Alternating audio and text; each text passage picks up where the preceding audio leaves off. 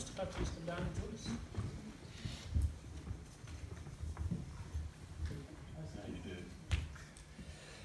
This prize was set up by the Oxley family to commemorate the memory of their father, Mr. George Henry Oxley, who was an electronics engineer. As a young person, Mr. Oxley would now be considered as coming from a widening participation background. He progressed through gaining professional qualifications as a young adult and worked in a field of expertise that he loved with a passion. The Oxley family said that their father stressed the value of education and the life-improving opportunities that it offered. The family said, "We know he will be delighted that we've set up a prize in his memory to recognise the hard work and achievement in higher education of those starting out in the professional field he enjoyed so much."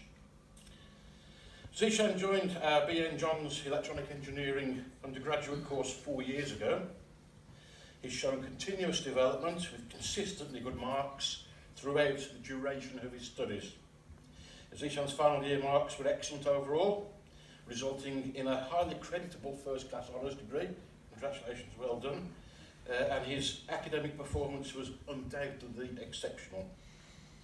His mark his final year project was amongst the highest overall, demonstrating an outstanding level of practical capability and commercial awareness with professional presentation. His project supervisor, Dr. Mohammed Karim Mohammed, said during his study he showed high levels of commitment and determination. His achievement for the final year project proved outstanding engineering skills and academic calibre.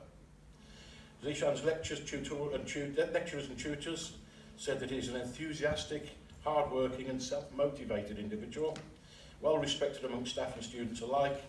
He motivated not only himself but other students in his cohort, giving and seeking advice wherever he could. I'm pleased to announce that Zeeshan is a very worthy recipient of the George Henry Oxley Memorial Prize. Congratulations and well done.